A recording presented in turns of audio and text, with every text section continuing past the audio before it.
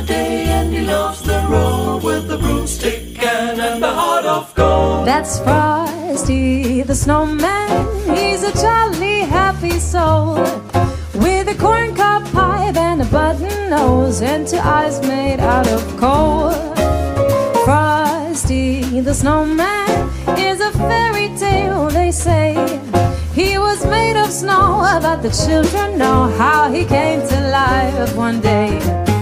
There must have been some magic in that old silk hat they found, for when they placed it on his head, he began to dance around.